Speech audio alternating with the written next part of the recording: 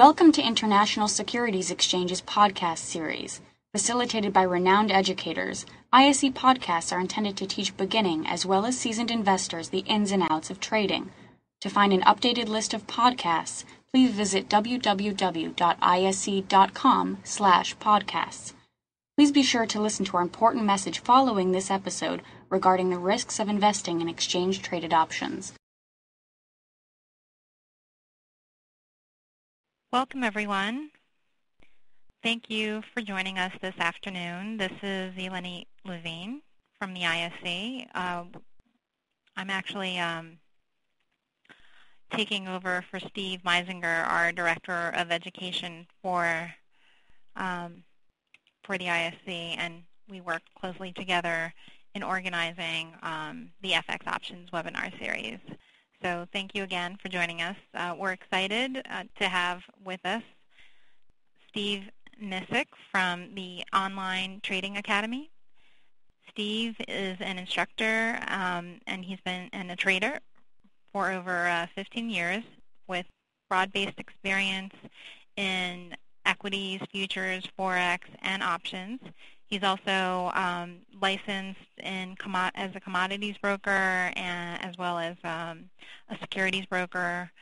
And in the past, he was the assistant head trader for the R&J Financial Hedge Fund, and he spent several years on the Chicago Board of Trade as a currency strategist.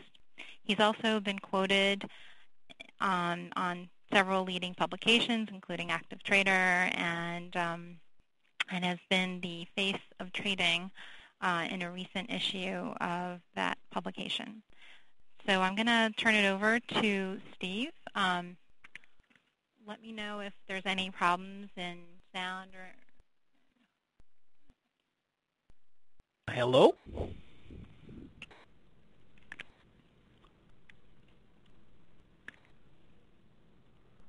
Okay, check, 1, 2, 3. Everybody here okay? All right, good. William says okay, good. Thanks very much, Eleni. Hi, everybody, and thanks for attending this afternoon.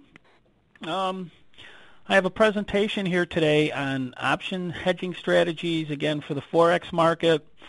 For anybody that's attended any of the sessions that I've done, including the one I nearly did last time I was on because we had some technical difficulties, I pretty much came on early in July with our first presentation, and I did a series on planning trades. And basically here at the Online Trading Academy, that's what we like to do. We like to have everybody plan our trades. And I'm going to try to, let's see here, advance our presentation. Okay. I don't see that little arrow to advance the slides here. Let's see.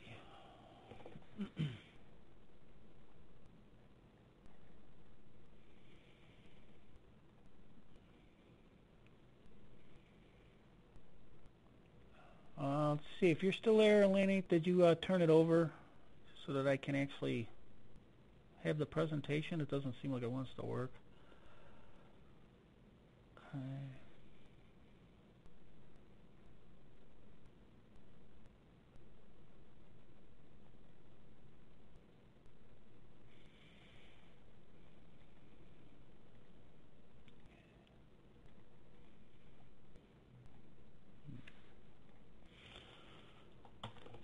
Nope.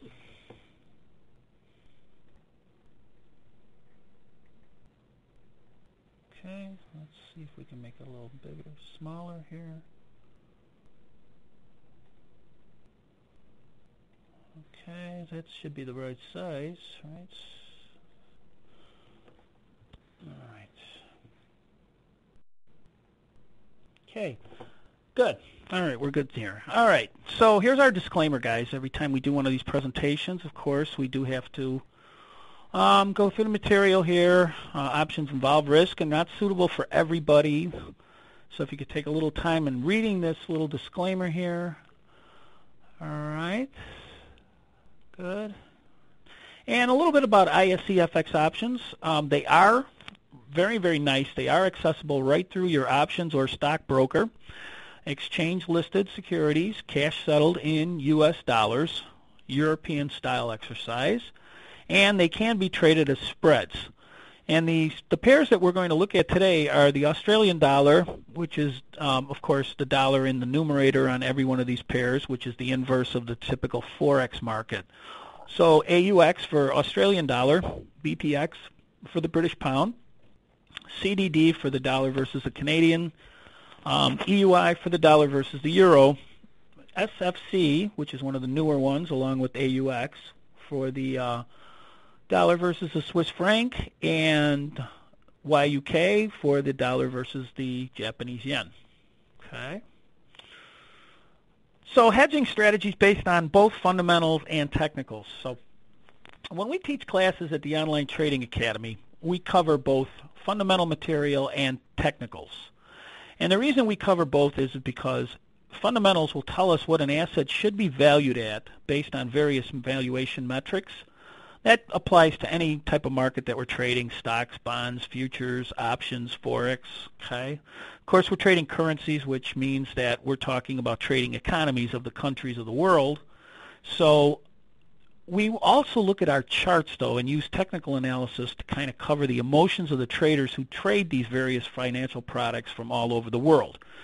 For example, you can look at a chart of a stock that's dual listed on both the Hang Seng Index and the Shanghai stock indexes. And the stock will be a Chinese company, and fundamentally, it'll be the same fundamentals. It'll be the absolute same company. But if you to look at the charts of the companies, sometimes you'd be surprised that the charts don't look anything familiar at all. So emotions are something that you can see on charts, which of course you can't really see when you're looking at fundamentals alone. Since we're talking about fundamentals, let's start off with talking about something called the economic cycle, also known as the business cycle.